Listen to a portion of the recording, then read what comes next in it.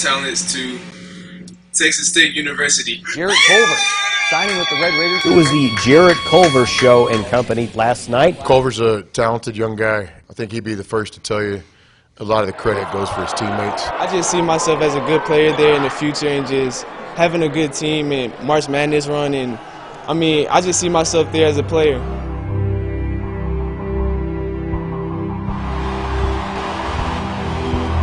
He's always dreamed about playing in March Madness and going to the Final Four, and now he gets that opportunity. Long before he even knew the rules of the game, basketball had already found its way to the Lubbock native. He was small at the time. We took family pictures where he had a basketball in his hand, and I thought that was so funny. Of all the things he could have put in his hand, it was a basketball. Before competing in the Big 12, Jarrett still saw his fair share of stiff competition. He knew them as his two older brothers. When we got a basketball goal one Christmas, and they played all day Christmas, all night Christmas night. It was cold, and they just did not want to come in the house. And JJ and Trey would beat Jarrett, and he would be okay, but he wanted to play again. And he's still like that. Like, he wants to play again so that he could be the winner. A mentality that stuck with Jarrett as he began high school at Coronado.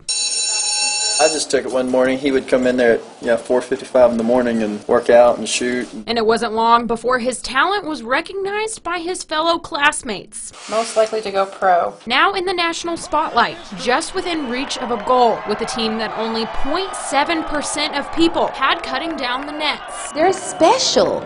Like, this group of guys that are special. Jarrett, all of the boys have played with different teams at different times, but this group of guys, they're so special. And the coaching, just that combination together with Coach Beard and Coach Adams and all these coaches and what they have done to develop the relationship that they have with the kids, that combination, I don't think anybody can beat us. It's been a dream come true, and it's just a blessing to see him experience some of the success he's experiencing. And for those that still see Texas Tech as the underdog, keep on not picking us, we're going to just keep going and going and going. I love it. Leah Doherty, KLBK News.